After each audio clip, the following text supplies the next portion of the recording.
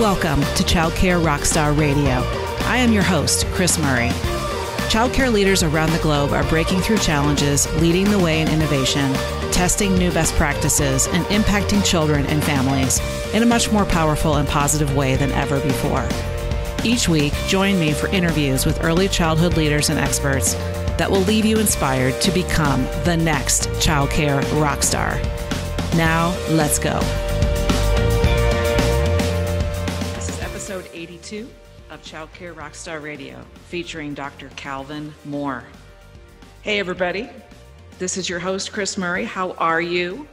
We are into September, and probably one of the craziest Septembers on record with regard to how school systems and childcare centers are getting back into the groove in a fall back to school season. So I want to shout out to you if you are just feeling inundated, overwrought, super stressed, and every day brings a different, potentially unpleasant adventure. So I'm just shouting out to you to give you a virtual hug here in September of 2020. And we are all just trying to get through this together one day at a time, guys. So hang in there. We're here to bring you tools and strategies and stories to uplift you here on the podcast today. And we're going to do just that. You're going to love my interview with Dr. Calvin Moore. He's quite a special human, and I can't wait to introduce him to you. The podcast today is sponsored in part by Honest Buck Accounting. Is the financial side of your business taking you away from what you love about it? Honest Buck frees you up to get back to the business you love and grow it. Honest Buck Accounting is your full service accounting partner, from payroll to forecasting, from budgeting to tax preparation. They offer a variety of services to meet your early childhood business needs as it grows. Their experienced team comes alongside your childcare business to free you up, and that's all they do is work on accounting and bookkeeping and tax prep services for early learning businesses, period, the end. So definitely check them out by visiting honestbuck.com/Kris Murray. That's honestbuck.com/Kris Murray. And when you do, you might be able to win a $1,000 scholarship from them. So go check it out and register your center to win. So we're into episode 82, and Dr. Calvin Moore is my guest today. He's been in the world of early learning for several decades. He is a Head Start expert and somebody who came up through the ranks of the Head Start experience as a child in Head Start in the early days, back in the late 60s, early 70s. And he shares his story of how being a Head Start child impacted him so deeply, with a friendship of his early learning teacher. One of the teachers in the program befriended his family, and they've stayed friends until she passed. And she was a huge influence in his life. And so that story is shared on today's podcast, and we talk a lot about Head Start. We talk about the book that Dr. Moore wrote called Men Do Stay, and the influence that male teachers can have on a program. So a topic that we haven't really covered too much in the podcast is talking about male early learning teachers and some myths and stigmas around male teachers for the little ones. And you're going to love that conversation. Many of you are actively seeking and love having more male energy in terms of teachers in your program and administrators.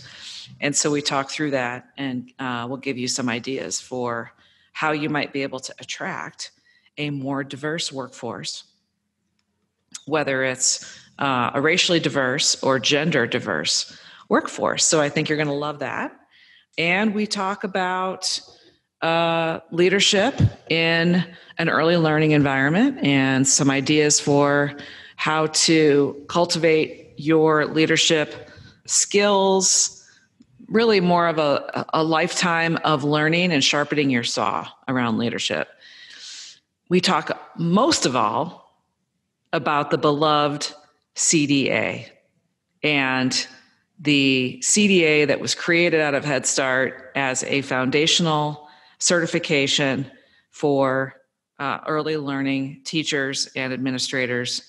We talk about how many people currently hold the CDA and its history, its golden years, and how you could be more active in supporting the Child Development Associate degree, the CDA. So getting that credential for all of your staff, and we talk through how you can support that as a leader and how you can bring a higher level of quality into your program just by getting familiar and supporting the CDA credential. So with all of that, I know that you're going to love this episode and we're going to dig right in. But before we do, I just wanted to remind you that with the timing of this release of this episode, we are in the throes of ticket selling registration for our Childcare Success Summit. It's called the Childcare Reimagined virtual event. And it's a 3-day virtual experience like nothing else. It just is going to be an incredible time with Simon Sinek and myself and breakout workshops. And Trent Shelton is another amazing motivational speaker. 3 days of energy, fun, motivation, and nuts and bolts learning. We're going to do sessions on trying to get your team more bought in. We're going to do sessions on how to use and get started with email marketing, which many of you still are not using. And that's a tried and true practice for getting and staying full in any economy. We're going to talk about developing your leadership team and many, many, many more sessions. So we've got about 6 breakout workshop speakers in addition to myself, in addition to 3 keynotes, and all the sessions, and you can learn more about the titles and the descriptions of everything you're going to learn on this 3 days, the Childcare Reimagined Virtual Summit event at childcaresuccesssummit.com. And you can get registered right now for $197 per person, which is extremely low. Our normal ticket prices for our live events go for $697 and up typically. And so you can not only save money on travel costs, you can have an incredible, re-energized virtual experience from the pleasure of your own office or home, October 14th, 15th, and 16th with us. So join us. Come on in. We are expecting a couple thousand leaders to join us, owners and directors, and you can bring your entire team of administrators to this at a very low cost. You could consider it a team retreat and really network with thousands of other leaders across our globe. It is going to have an international audience, and we're just super excited about it. So again, childcaresuccesssummit.com. Don't miss out, because as of September 30th, tickets will go up. And also, we need you to register prior to the 30th so that we can send you our swag box of goodies and fun and your event workbook. So if you want an awesome box shipped to you for this event to participate at the highest level, you got to get registered by September 30th. So write that down, mark the date, and let's hang out for 3 days in an incredible virtual conference like nothing else you've ever experienced. I guarantee you that. All right, everybody, let's dive in. Let's meet Dr. Calvin Moore. You're going to love him just as much as I do. Enjoy.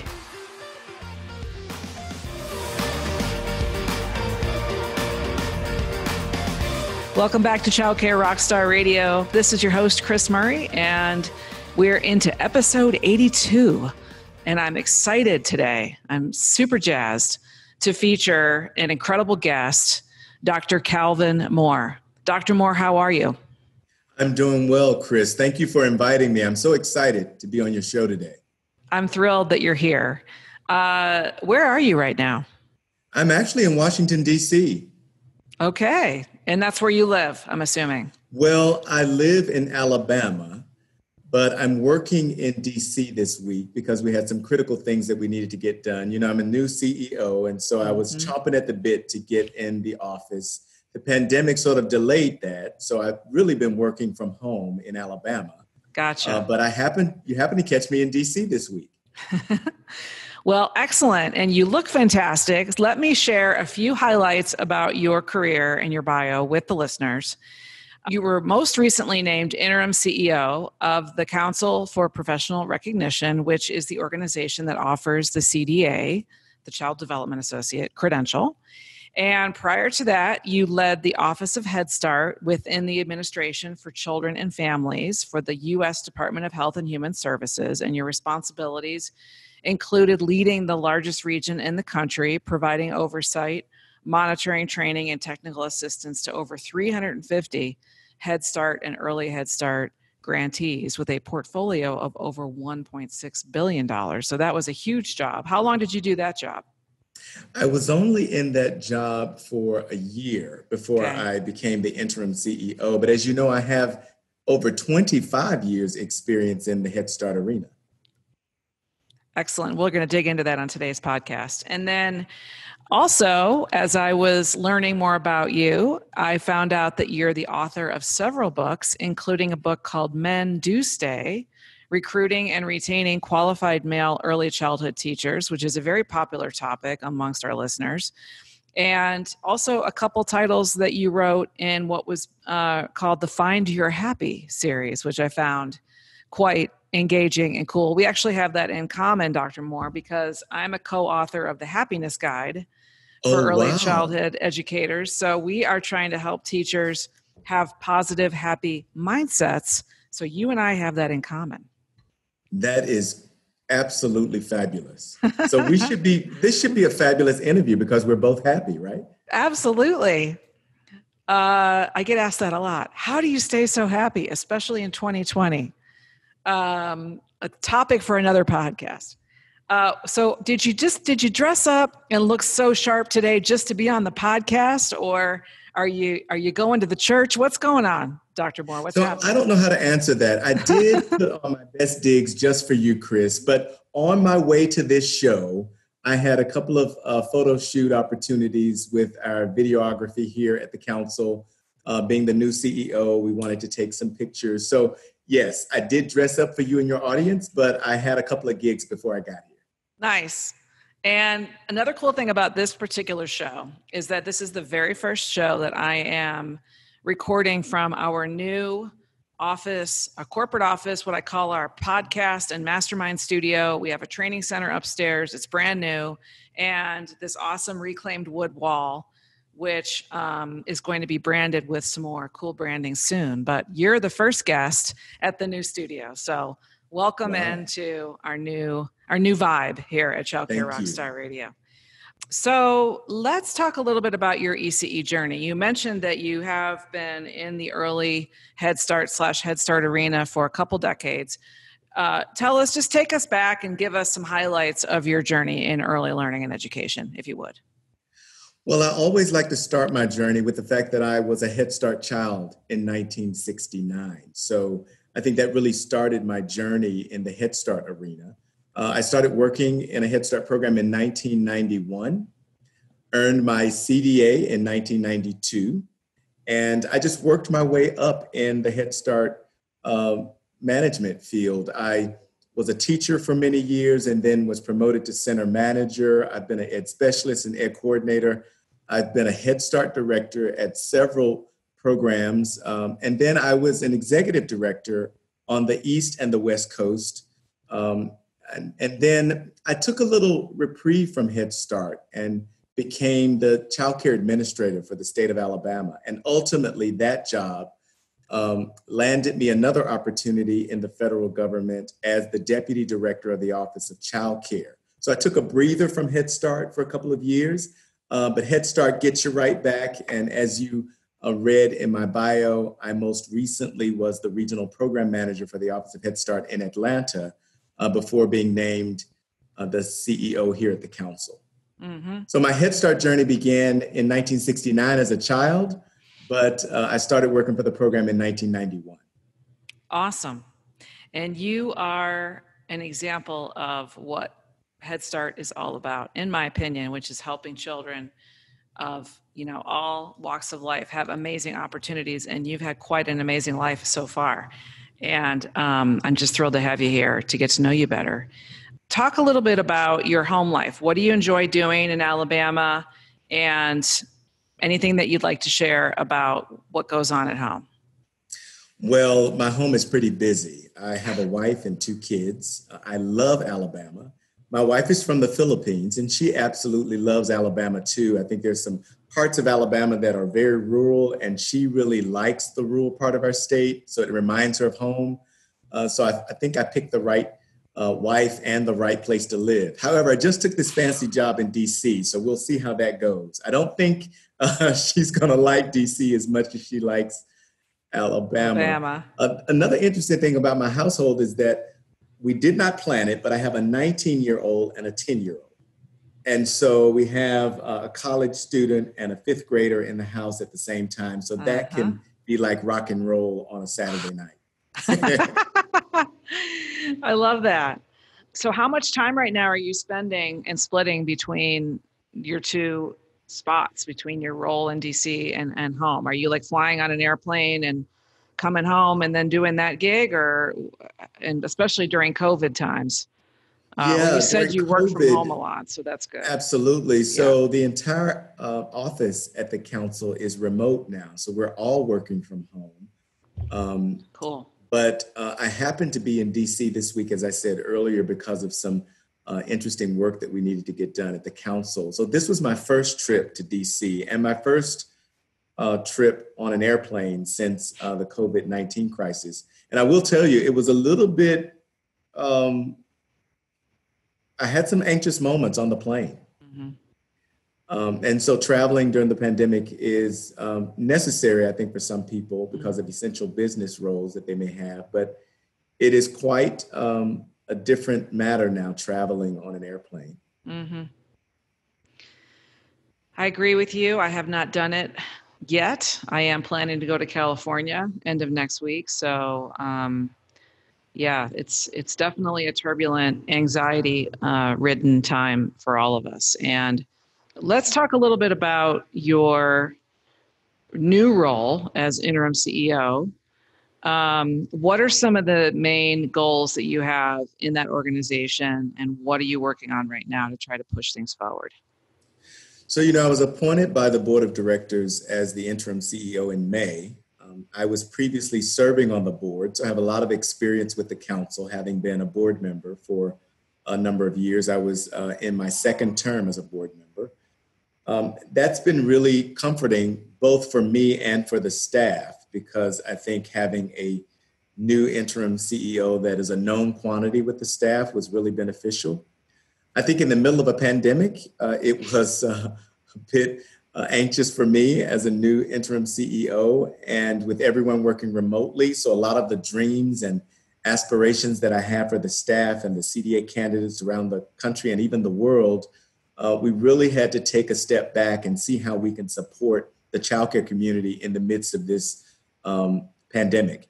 So that's our main focus right now, Kris, really helping support CDA candidates, but also looking to perhaps be a voice for the childcare community, who I think will be unstable for several years because this pandemic has really decimated the childcare community. And so we are looking to support the childcare workforce in ways that we can to help them both reopen and also do it in a safe and healthy manner. Prior to the beginning of the pandemic hitting us, tell us a little bit about the history of the CDA.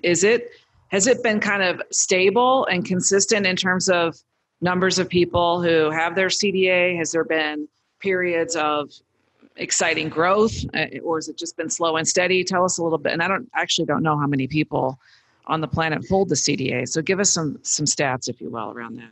Yeah, so this is the 45th anniversary of the CDA credential, which began 45 years ago this year.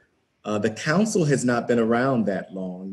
When the CDA was created out of the Head Start community, it had several iterations in terms of being administered before the council was created in the mid-'80s. And so in that history, what might amaze you, Kris, is that we believe we have awarded over 800,000 CDAs in those 45 years. And I think before the pandemic, we were in a very expanding period for the CDA. I would like to call it the golden years. We were averaging 40,000 credentials a year, which is an amazing feat for a credential that's been around a long time. So it's been a sustained effort for the 45 years, and we still have a lot of interest from the childcare community. We were impacted by the pandemic. Before the pandemic, we were maybe credentialing maybe 600 initial applications every week.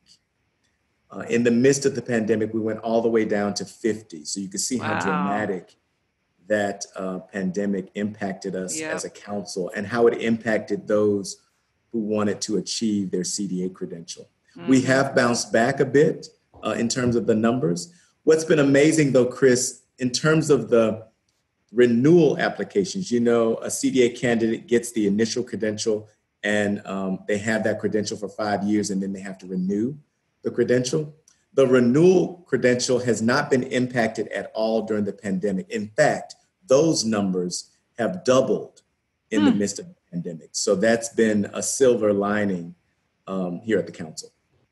Well, that's good to know. I suppose that's because people have been home with their centers closed or partially closed, and they've had some time to focus on professional development that they might not otherwise have had. So they utilized it to get their renewals, which is a good thing. Absolutely. And let me tell you how this pandemic has really impacted childcare workers all over the country. We started implementing a leadership and learning series, and we were expecting maybe a couple of thousand people would register for the series. We've had over 65,000 childcare professionals register for our leadership and learning series, which means not only do they have time to do professional development, they are doing it over and over and over again. And we are so excited that so many of our childcare professionals around the country are taking advantage of this time to really shore up their skills and learn perhaps some new skills while they're at home working remotely. Love that. Being the author of a leadership course called Leadership Mastery for early educators, of which I'm very proud. I love that people are using this time to get skilled up and get honed up on their leadership. So that makes me super, super happy. That course specifically, tell us a little bit more about that course. Is that something that's like a self-paced, or do you go through it as a cohort? Can people still join that course? No, it's a series of separate learning experiences around leadership in the early childhood field. And I think in the series, there were about 10 webinars that you could register for individually. They were power webinars. It was 1 hour. And we opened up the registration, and it's just been amazing how well received they've been during the midst of this pandemic. And were they free? They were free. Yes. Fantastic. I love that. Yeah, I hosted a couple of free webinars as well, really just helping people get their heads back in the game of going from crisis thinking from survival to thriving, kind of. That was kind of the theme in late March and early April when we were really in the thick of it. And we had record numbers of attendance. I just think people around our industry, they were looking for connection. They were looking for support. They were afraid. They were looking for help and guidance.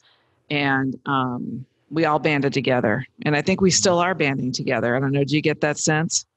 I do. I think people were looking for ways to connect in this crisis, and we were glad to really provide them an outlet, but also provide them with new information and new skill sets.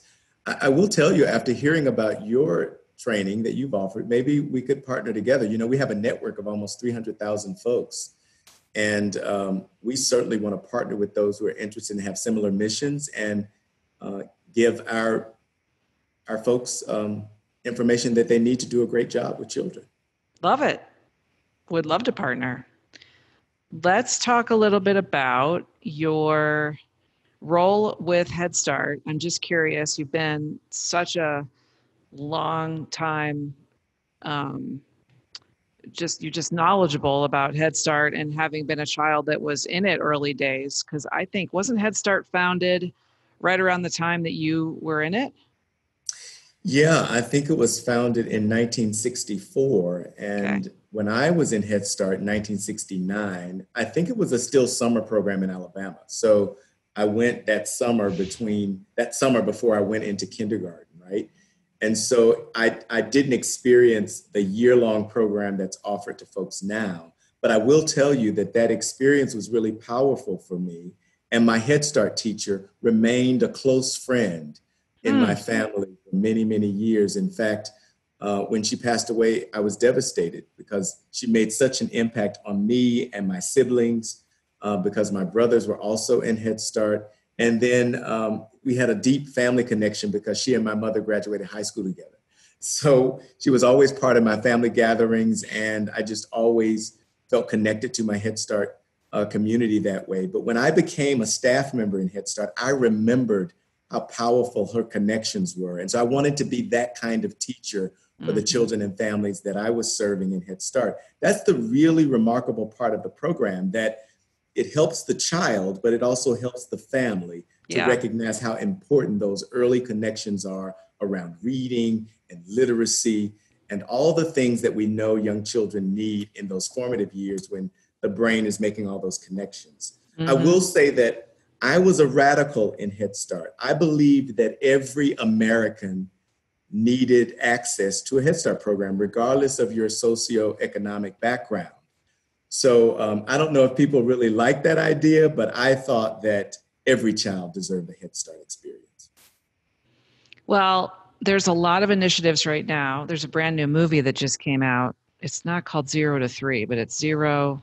I'm spacing it. I'll put the link in the show notes. But a lot of political will right now for what you just said, which is we need to re-examine the country's approach to early childhood education and the funding and the ability for all families to get quality, affordable, or subsidized early care across the board, across this nation. So, I agree.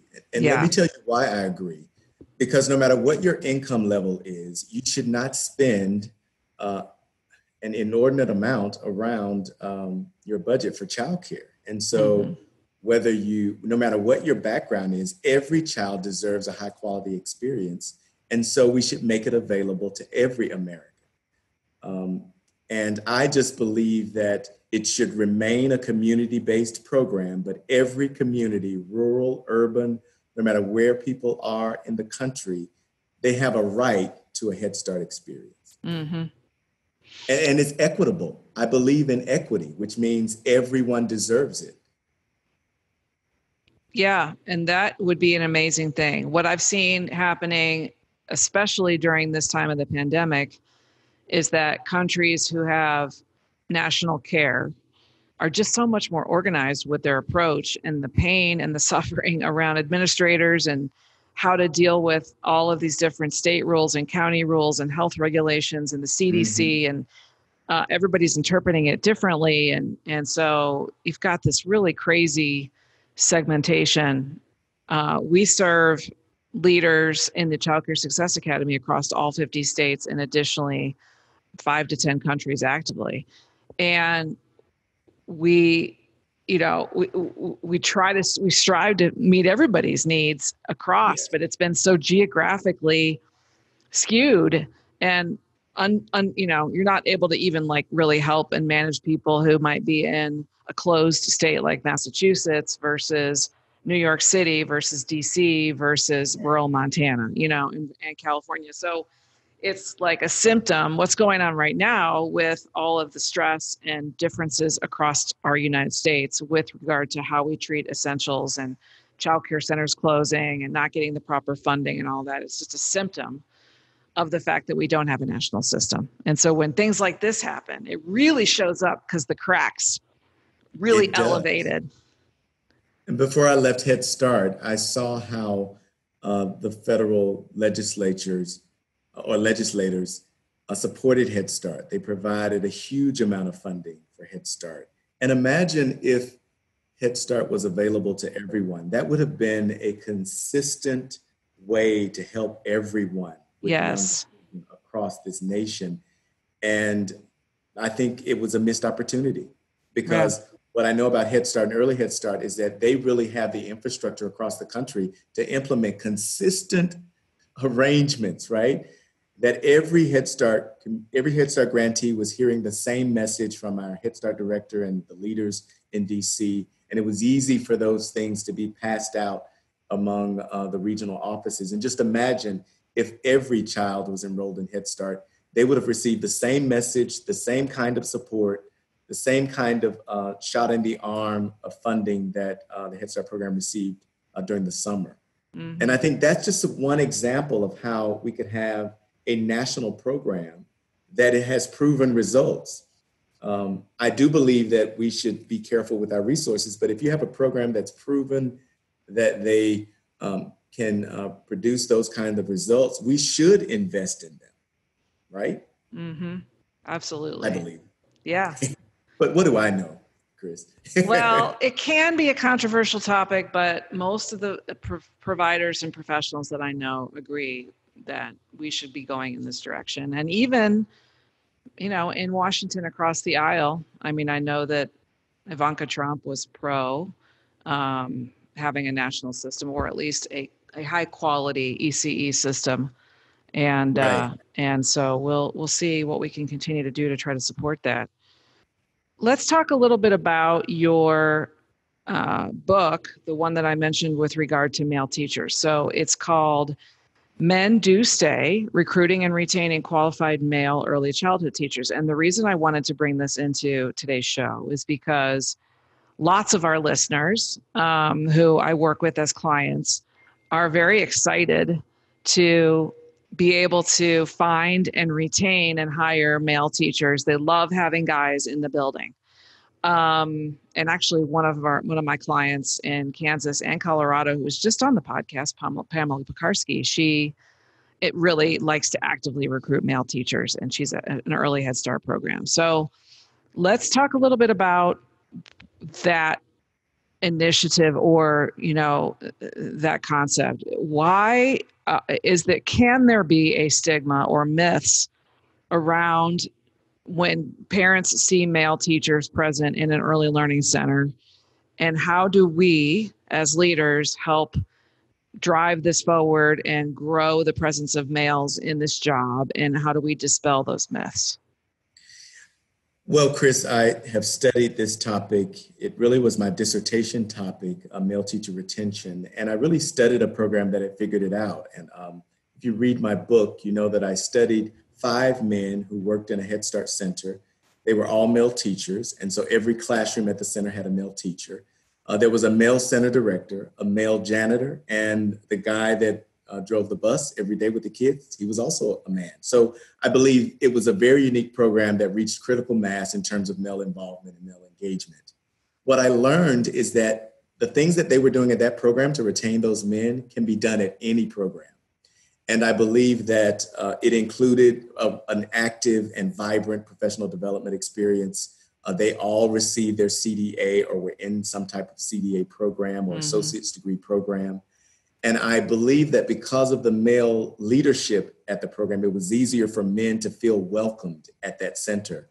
And so while we all can articulate the benefits of having men in the childcare arena, there are a lot of myths.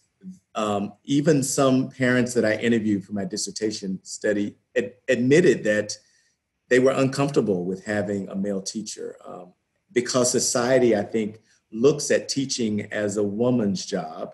And so men are maybe averaging 2 to 3% in the early childhood sector across the world. I mean, and we can't seem to break those numbers. I mean, it's a very consistent data point across the world as I studied the topic.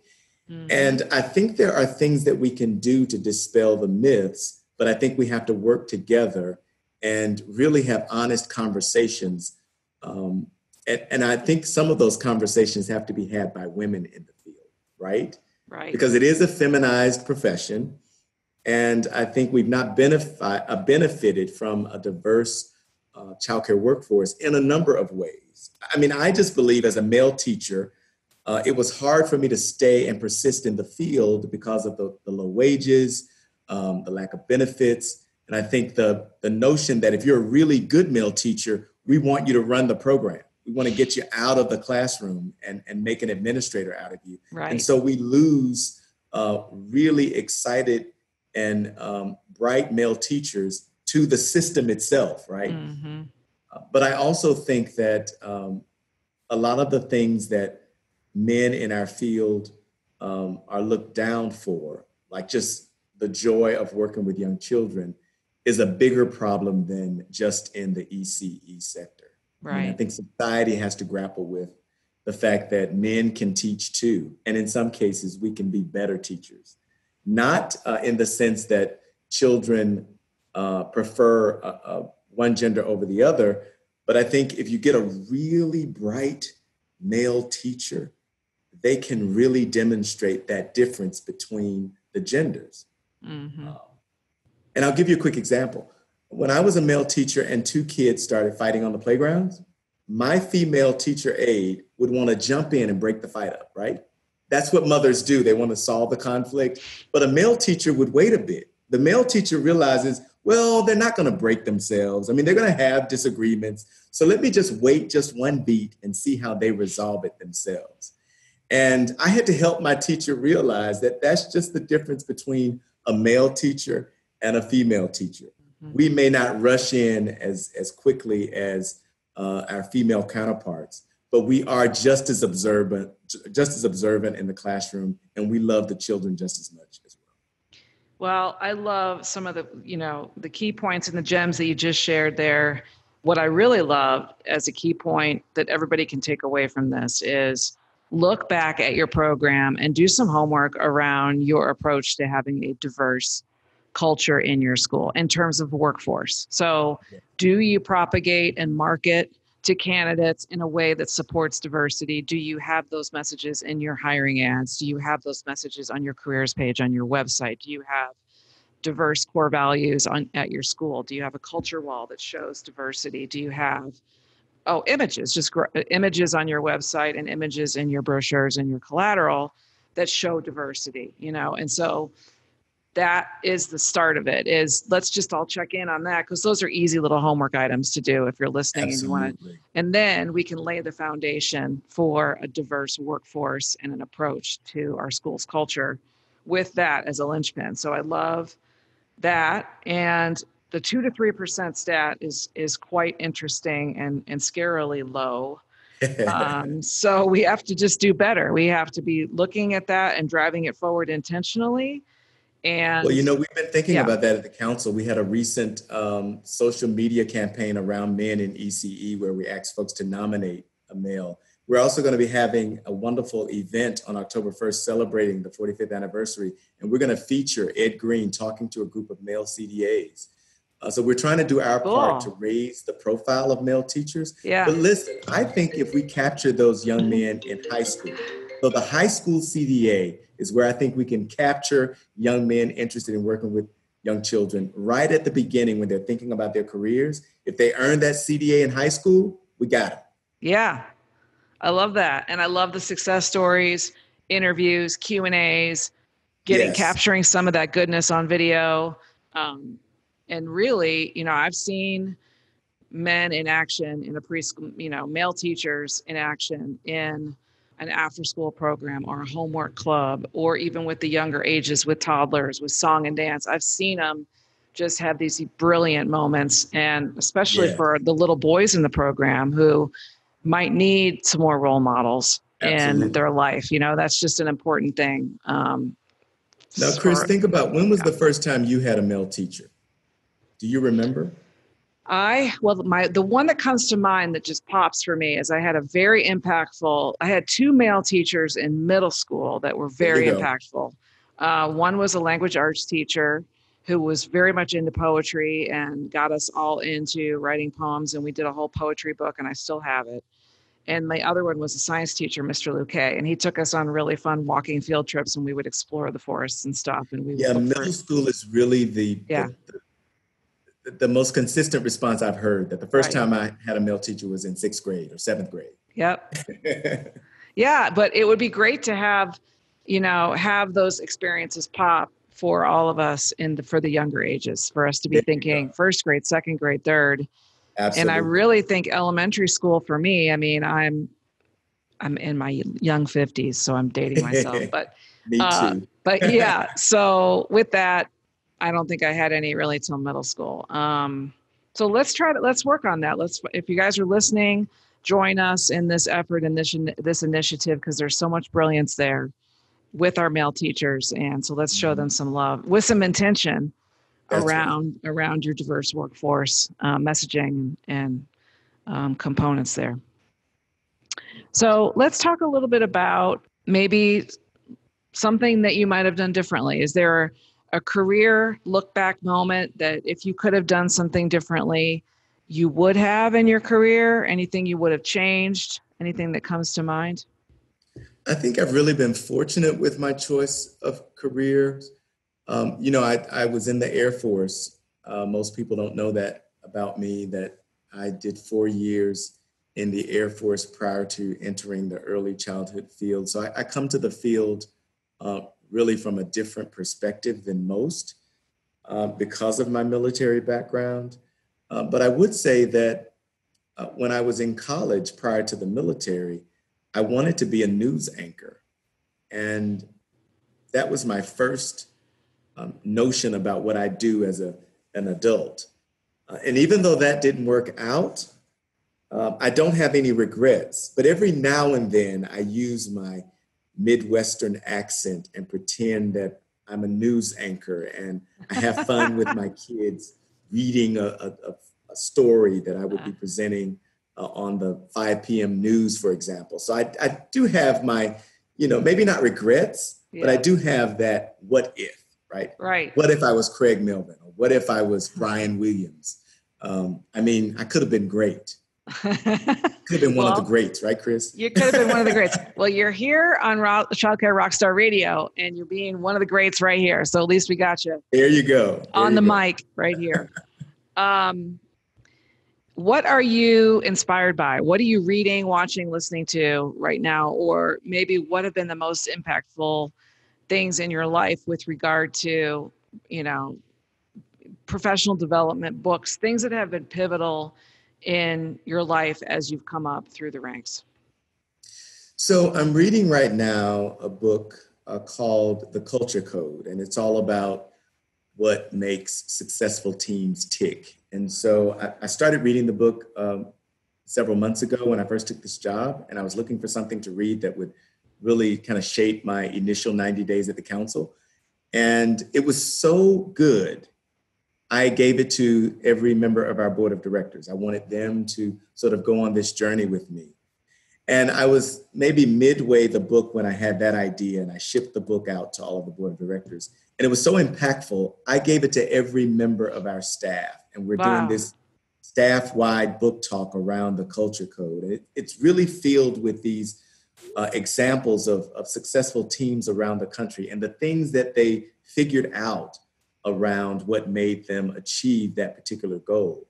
And so I want us to learn from the anecdotes in the book about how we can rethink our way around problems that we're trying to solve here at the council. So that's really a really good example of how a piece of literature might change an entire organization, which includes all of our stakeholders, our board, our executive leadership, and even our frontline staff. We're all grappling with this narrative, and we're going to do some action planning around it, have some virtual experiences together as we explore the book. And because I'm ahead of everyone, I get to plan those activities and kind of walk through the ones that really make sense for us as a team. But I'm really excited about that. And that's one thing about me. If I get a real good narrative, I chew on it for a long time. Mm-hmm. And I'm glad I found the Culture Code. They really should make every new executive read that book. Right. I've actually heard of that book. I think I have it sitting in my Kindle reader queued up for me because other guests on this podcast have talked about that book. So I'm glad that you mentioned it as well. That underscored it for me. So now it's going up the list, There you go. Dr. Moore. And so any other ones that come to mind, or any, TED Talks or anything else that you want to mention? Well, I do want to let you know that I'm a music fanatic, and I think that music is the universal language. And so I have a very eclectic musical background. And during this pandemic, I've been recommending to people to really reconnect with music. I've been listening to Billie Holiday. I've been listening to Nina Simone and Marvin Gaye, all of the greats. But I've also been inspired by some new artists as well. And so you have to really make sure that you have your music and your literature in good play right now, because I think that's how we'll get through these tough times. Yes. And right now, if you look at my playlist, I'm actually listening to The Root, which is a piece that was part of the Greenleaf. I don't know if you are familiar with Greenleaf, but it was this soap opera that was on I think it was on OWN. Oprah Winfrey. Yeah. Network. Yeah. But the music really captured me, not the show, but I heard the soundtrack. And so I really started listening to it. And because you are another writer who writes about happiness, you should pick up that piece. Cool. The Roots. It's called The Roots. All right. The Roots. You got it. I'll just check it out. I love Billie Holiday. And one of the things we've talked with Dr. Nefertiti Pointer from the Devereaux Institute. I don't know if you're familiar with her work, but yes, I am. She's amazing. And she says a couple things that can help us through these times. One of them is humor. And she's actually quite funny. She cracks me up talking about her Kevin. But she uses humor a lot, and then music as a connecting point, and also to help us to stay calm and soothe. And I think with children, playing music in your school, looking for different fun music in your entryway in the classrooms, hearing children sing is one of the most beautiful sounds on the planet. So let's not forget that. So thank you for sharing those ideas and thoughts. So let's reconnect with the musical greats. And I love that. So that's a homework item. If I had you put a message to the world on a billboard, what would it say? Let's give every early childhood professional the CDA. All right. I think that's something we can do right now as a country. And it will allow us to have this base level of competence across the ECE field. And that's something we can do right now, Kris, if we had the will to do it. Mm-hmm. Yeah, absolutely. So with that, what do you think is like the single biggest, and maybe you can't pick one, but like before CDA, after CDA, for the majority of teachers that you've seen go through that credential, is there like a result, an aha, an insight, some kind of the difference making thing that the CDA fosters and provides? So I'll use myself as an example because, I earned my first CDA in 1992. I told you that I came to this field almost by accident. I was going back to school after having been in the military, and my aunt said, "Why don't you go work at the Head Start program while you're going to school?" I think she was just trying to get me into a job as opposed to just being a full-time student. I think that's what she was up to. But I took her up on it, and I became a Head Start teacher aide. And they put me right into the CDA program almost immediately. And it provided an orientation to the field of early care and education that I don't think I would have gotten if I'd gone into the 4-year program as I had planned. And so it allowed me to embrace the field and get some quality work experience at the same time. Mm-hmm. So I think the CDA is a vehicle that can help professionalize our field at the beginning of someone's career, right? And orientate them about our code of ethics and really get them to buy into the field as a profession. And because it was an early experience for me, my ideas about how children grow and learn, they were set on fire. I mean, I just wanted to learn more. I became like a sponge. After earning my CDA, I went right into a 4-year program. I got my bachelor's degree. And then I went right into a master's program and ultimately the PhD. I really believe the CDA catapulted me into a lifelong learning about child development that I don't think I would have discovered otherwise. Right. Well, that's an amazing for every teacher on their way to the bachelor's degree to get a CDA. Right. Yeah, that firsthand testimony right there is, proof in the pudding. And you're right. It should be something that all leaders tell their new teacher applicants that we want to give this to you as part of your professional development. This is the path. We want you to be with us over the next 18 to 24 months at a minimum. And this is the journey of what we're going to invest in you. Yes. And this is what our relationship and our partnership is going to be so that we can make sure that children are provided the top level of care, of quality care, and that you've got this amazing start to being the best teacher that you can be. So that's right. If you're listening to this podcast as a leader, director, owner, and you're not doing that, then maybe there's a homework item as well to strongly consider Dr. Calvin Moore's advice and go in that direction for every single person that you hire and just make that investment. And I think that we would see that would be just a payoff that we would see over time across the industry. Absolutely. Do you have a sense for what percentage of new teachers in their first year get the CDA, or what's the adoption rate of the CDA across the industry? Any stats that you can share in that? I do know that there are areas of the country that really support the CDA. Like we have big consumers in Texas, Florida. New York is another big consumer of the CDA.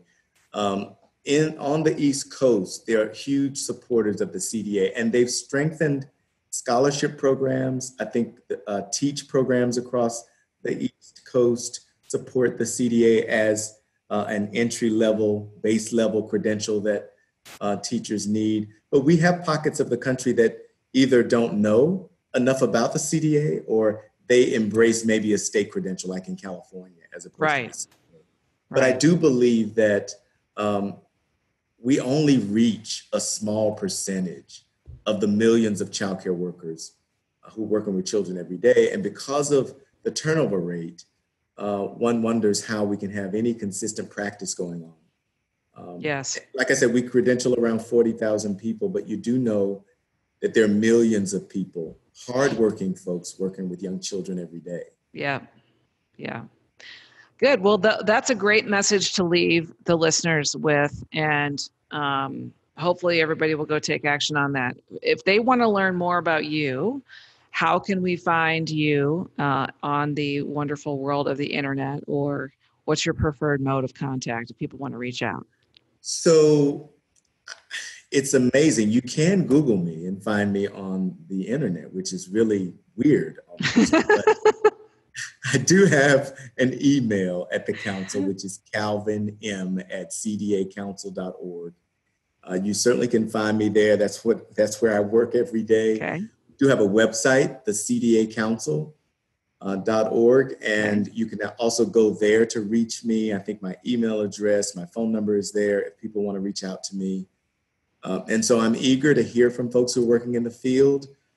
You know what, Kris? I'm a teacher by trade. All of my degrees are in education. I wish I was sitting in front of a circle of 18 4-year-olds because, I mean, in my heart, at my core, I'm a teacher.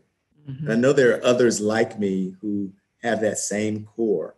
So let's connect, let's talk, and let's reminisce about the good old days. I love it. I love it. It's so good. You know, I never was a teacher, but I always said when I was a little girl that I was going to be. And I'm a teacher of adults because I'm a coach and I'm a trainer. I'm a professional developer. So I'm a teacher of adults, not little ones, but I did volunteer a lot when my kids were in elementary school as lunch mom and helper. I was the math tutoring helper in my son's room. And I always love when I walk into the school, I would get this feeling, this vibe, this like awesome excitement of, just that energy and that passion. You could feel it. So even though I didn't go down that path in my career, I always enjoy being in a school. And to this day, I look forward to getting back to being able to visit some of our clients post-COVID so I can get back into early learning schools and hang out with the babies. Yes, I'm praying for post-COVID. I can hardly wait. Me too. So I actually joked at one point I was going to buy an RV and I was just going to drive around the country and go visit all of my friends. And they were like, come on, bring your mask. Come on. Awesome. Well, this has been a great show. Dr. Calvin Moore, it's been wonderful to have you here. And thank you so much for taking the time today. Oh, you're more than welcome. This has been a great pleasure. Thank you for lifting your voice and supporting our field. You're welcome. And you the same.